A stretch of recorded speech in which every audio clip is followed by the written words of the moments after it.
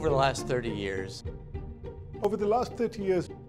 Over the last 30 years.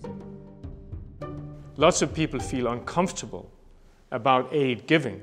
But at the end of the day, when you actually think of aid as a resource, and when it's used properly, it does pay off, like good investments.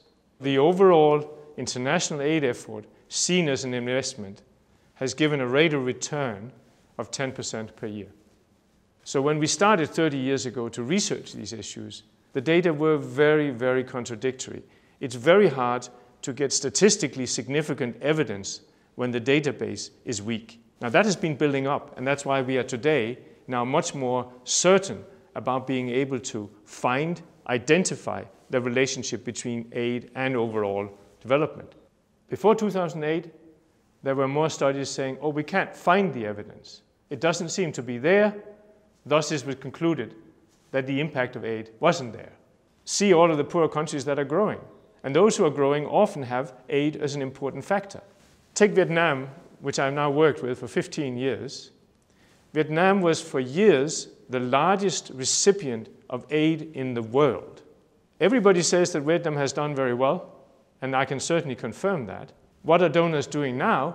They're pulling out of Vietnam. So does that mean that aid didn't work? No, it's a signal of success that we no longer have to give aid. If you're trying to change conditions in a country where you have a corrupt government, and there are definitely examples of not getting it right. But the important question is, does it pay off overall? And that's what we have shown that it does. It's important to understand that at the end of the day, aid is a relatively small share of the overall resource flow. So getting aid right is important. But the big challenge is to get these many other actions that national governments take right. When aid flows are high to a particular country, it's only about $25 per person per year. Think about what you can get for $25.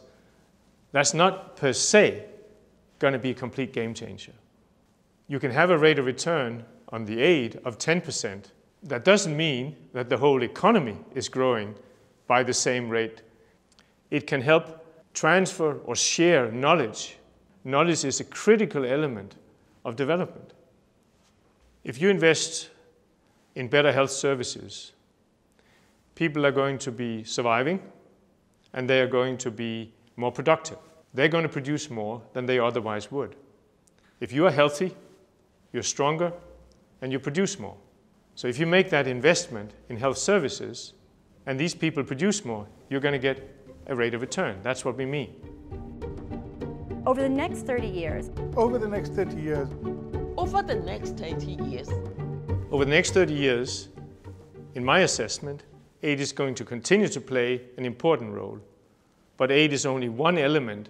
The more aid can be catalytic, the more it can help promote, for example, private investment. That's a good thing. Some of the challenges are going to be to make sure that the resources available are used even more effectively, because that is indeed possible. It's also going to be to try to use aid in a way that will help governments address those many new challenges that are going to come. For example, the area of climate change.